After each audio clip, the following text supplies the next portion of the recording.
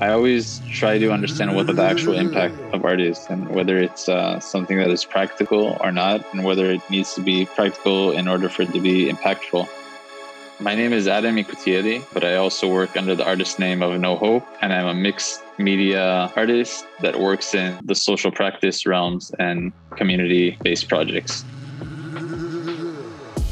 It was shortly after I started working in public space that I knew that I wanted to tell a story or develop this ongoing narrative.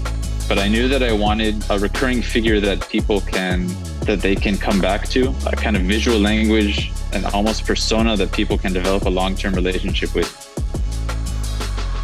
And I used the character to mirror real life situation. I would, observe on something that was happening around me and translate it into something that was more universal, more distant, more objective through the character. And there's something I think comforting about developing this long-term relationship, especially when it's in public space, for it to be life-size, because I think one of my main intentions was for people to be able to see themselves in the character and understand how it relates to their existence.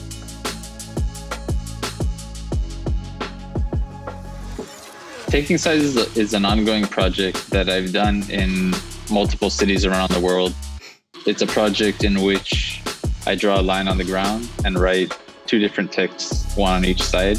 And it's a project that deals with territory, how we adopt a stance, whether we do it consciously or subconsciously or by coincidence. The text that I write on both sides of the line, they don't necessarily always represent one territory and another territory, but a lot of times they communicate one philosophical notion from two different perspectives. And it's kind of like it represents two different ways of perceiving the same reality.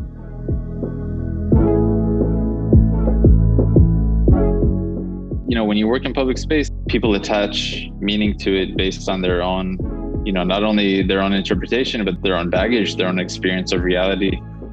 And I think that, while I do have some sort of intention while making a piece, then I see it almost just as a suggestion, not in a didactic way, that's the meaning and that's my intention. But it's put in public space for people to experience it in their own way. It's human-like, but it's not human. It's genderless, doesn't have a race. And I think that I wanted it to resemble a human just enough to be able to remind people of certain human traits without getting into the specifics of, what context it was in, because that automatically gives very specific meaning to it.